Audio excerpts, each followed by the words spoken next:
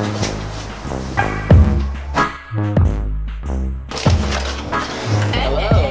How are we doing? Good. What's up, guys?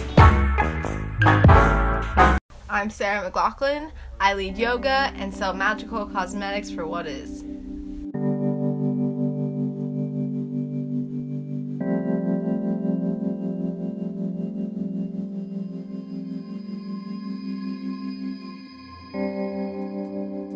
I love yoga and I love meditation.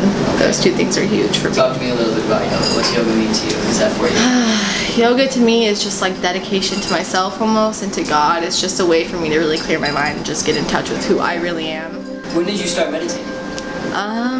About 4 years ago, 3 years ago. It's really healing for me, and like as an empath and like as a clairsentient person, my nervous system is constantly overstimulated, and for me yoga and meditation, these things really help calm me down and really just bring me back down to earth and ground me, and it's something that's just necessary for me.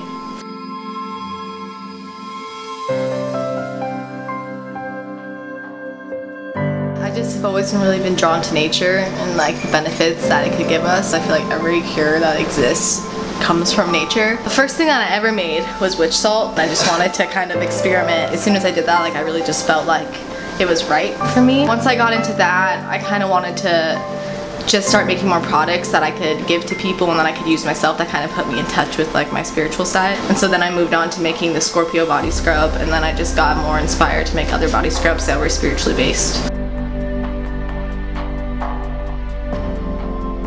I'm also adding rosemary, yeah, because it helps purify energy. It's been used historically to purify energy. It can be burned as an incense or just drinking like rosemary or consuming it. We're gonna add it to the scrub also to contrast the lemongrass smell. It's him and Bon Iver. So good. Yeah, that's lit.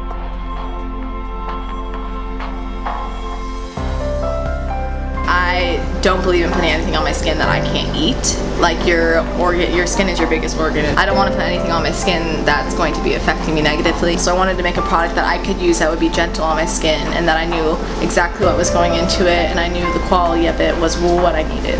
I like to eat organic. I like to eat high vibrational foods. I like to do things that raise my vibration and keep me in a higher consciousness.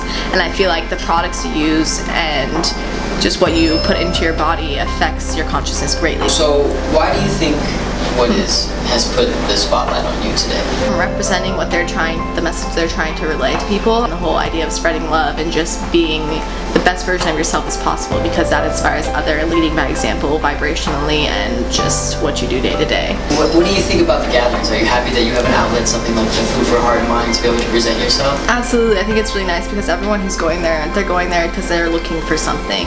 And if I can share something that maybe someone's looking for, I can just share something to people who have that same interest. That's like super empowering for me, and it's fairly fulfilling.